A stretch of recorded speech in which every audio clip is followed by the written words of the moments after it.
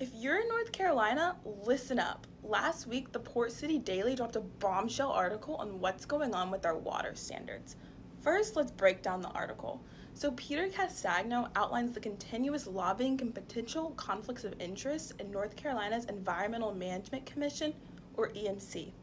The EMC is an appointed 15-member board that reviews and instates rules for the North Carolina Department of Environmental Quality, or DEQ. For context, the DEQ requested that the EMC begins its regulatory process for creating PFAS standards at its May 10th meeting.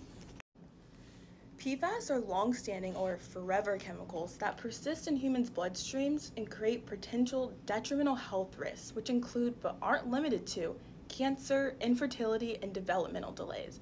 PFAS standards would further regulate the amount of contaminants allowed in drinking water in North Carolina to better protect us from these health risks. Instead of starting the regulatory process, the EMC denied the request, stating that the economic impact of the proposed standards need to be studied more. This is where the North Carolina Chamber of Commerce comes in, or NC Chamber. On April 22nd, the Chamber sent a letter to Secretary Beiser of the DEQ asking, and I quote, to delay any action on surface and groundwater standards until further studies are completed because the Chamber is worried about the financial cost of companies complying to these new standards. The Chamber is also worried, and I quote, on the negative impacts on the business community. To be clear, the DEQ already completed economic analysis on these proposed standards, and the community health benefits outweigh these financial costs.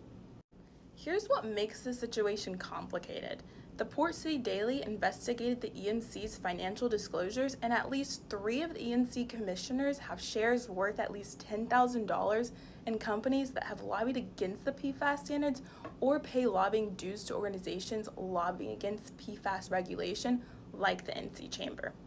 We, NCLCV, argue that these investments create a significant conflict of interest for these commissioners whose priority should be ensuring that we have safe and clean drinking water. So here's what we did in response. NCLCV wrote a letter to cornerstone members of the NC Chamber, asking them if their chamber's advocacy to delay water standards aligns with their values as a company. Do these companies that include healthcare-focused organizations like Blue Cross Blue Shield and Wake Med believe that cancer-causing chemicals in our water is okay? We look forward to hearing their position on what their chamber is actively fighting for. We encourage you to read the full Port City Daily article and follow us to stay up to date on these findings.